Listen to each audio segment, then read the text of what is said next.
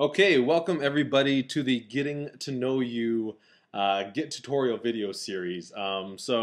This is just an idea that I came up with because there was a bunch of people who were saying that they've never seen Git explained properly, and maybe me being my cocky self, I think that maybe I could do it. I don't know. Who knows? Now, I don't profess to be a Git expert by any means. I've only been using it for a little while. But this knowledge and these techniques have kind of gotten me through using Git, and they seem to be pretty successful. So hopefully they'll benefit you too. Now, so that being said, any of the Git experts out there who watch these videos, or you have any corrections, please, I welcome that feedback. Just post some comments on the YouTube videos, and I'll try to incorporate those corrections into the videos. So that would be very helpful.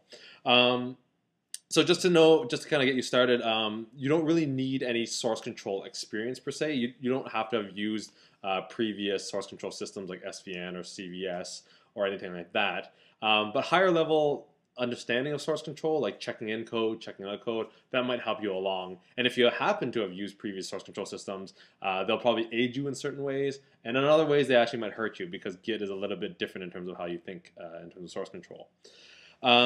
So to watch these videos, the best thing to kind of do is kind of watch them in order because the examples kind of build on themselves and they kind of lead you through a logical way to learn Git. And the other thing is, but they're split up, so you can go back and watch any given video if you kind of forget something, and just want a quick reference. I didn't want to make them too long. I didn't want to make an hour-long Git video where you have to sit through the whole thing, right? So just kind of in pieces. Another thing I want to say is that I am using Mac OS X, or OS 10. So if you guys are Windows users out there, you might want to download something called Git Bash, spelled like this.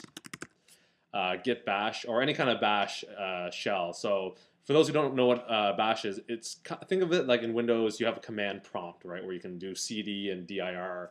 You can kind of browse through things. Bash is another type of shell with different commands, right?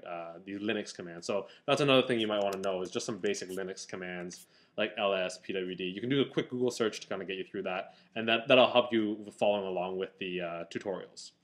All right, and the last thing I'll say basically is that as you can see, these videos aren't very professionally done. As you can see, I'm just using a Word document to show my title. If there's a lot of interest generated, maybe I'll put some more production value into these, but I wanted to get something out really quick and something that wouldn't take too much of my time to record. So if you guys want something more professional, please let me know. Just post some comments and that would be great. So I think that's it for my lengthy introduction. We'll just get started right with the next video. So enjoy, and hopefully you guys learned something about Git and how wonderful a piece of software it can be. So